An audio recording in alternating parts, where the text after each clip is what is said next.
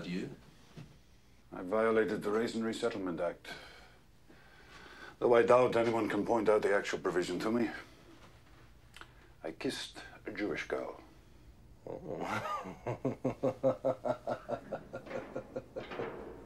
Did your brick fall off?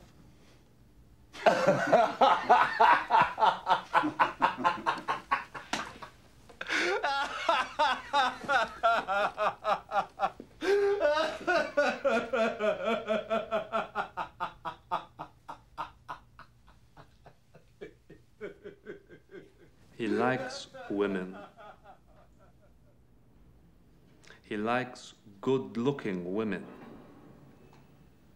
He sees a beautiful woman, he doesn't think. I mean, he has so many women. They love him. Yeah, they love him. I mean, he's married, yeah, but he's...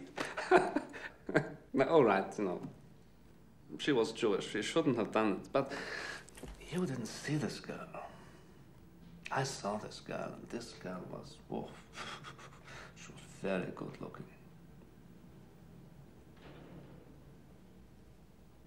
They cast a spell on you, you know, the Jews. When you work closely with them, like I do, you see this. They have this power. It's like a virus. Some of my men are infected with this virus. They should be pitied, not punished. They should receive treatment, because this is as real as typhus. I see this all the time. It's a matter of money. Hmm? You're offering me a bribe? A bribe? No. No, please.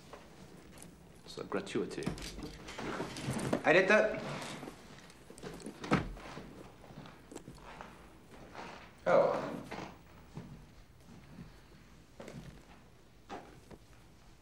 Sit down.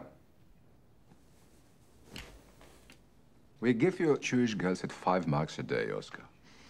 You should kiss us, not them. God forbid you ever get a real taste for Jewish skirt. There's no future in it. They don't have a future. That's not just good old-fashioned Jew-hating talk. It's policy now.